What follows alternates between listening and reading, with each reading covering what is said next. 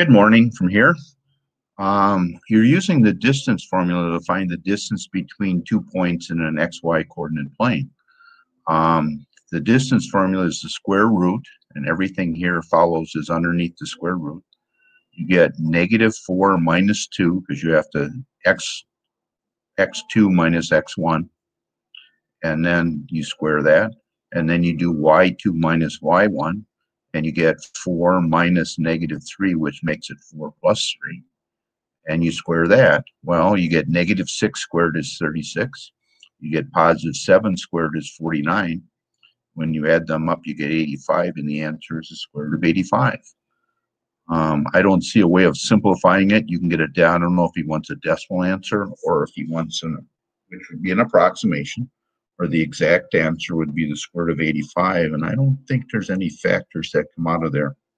So I don't think that we can rationalize it.